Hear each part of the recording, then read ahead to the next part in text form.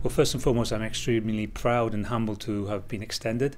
But I think what is most important here is not about me as the Commissioner of Police, but it is about the Royal Gibraltar Police and the work that we need to continue to do in order to reform the organisation as we've been doing so over the past 2 years. The Governor stressed that continuity and stability were important. So can you tell us what areas will you be focusing on? Yes, the Governor is right in this regard. We've done a lot of reform in the organisation, particularly aligned to the recommendations by Her Majesty's Inspectors, Constabularies and Fire and Rescue Services.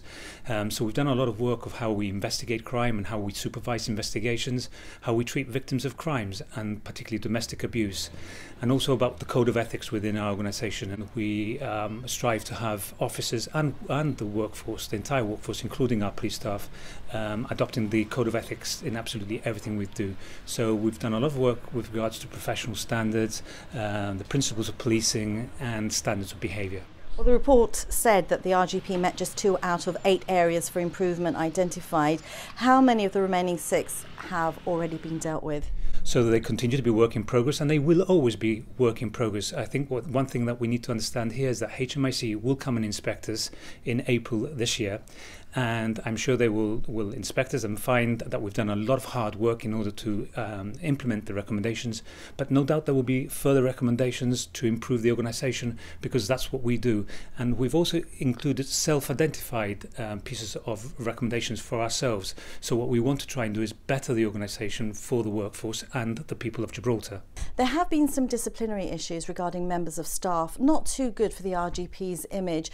Can you tell us, are you thinking of making any policy changes? I would disagree that you say that it's not good for the RGP. I would say that it is very good for the RGP, because what we're doing is we're ensuring that the Royal Gibraltar Police as an organisation is an organisation that can be reassured that we protect it, and that the people that work for the Royal Gibraltar Police do so by abiding to our code of ethics, that the principles of policing and the standards of behaviours that we've set out. There are still some serious matters outstanding which you inherited involving deaths at sea, and there's also the Ian McGrail inquiry. Can the public expect full transparency in these matters? Oh, absolutely. I mean, with regards to the public inquiry, I can't really comment too much on that. It's completely out of my hands. But certainly we've been dealing with the incident at sea, where sadly 2 men lost their lives, and there is still due process in that regard. Commissioner, it's quite a peculiar situation, having an extension for just 1 year. Does that give you enough time to accomplish all the reforms that you want to do?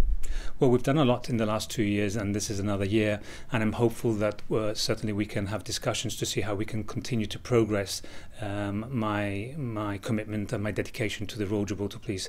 But I must stress that it's not about me and it's not about the Commissioner of Police, it's about the workforce, improving the conditions of the workforce so that they can work in an environment that provides excellence in policing to keep Gibraltar safe.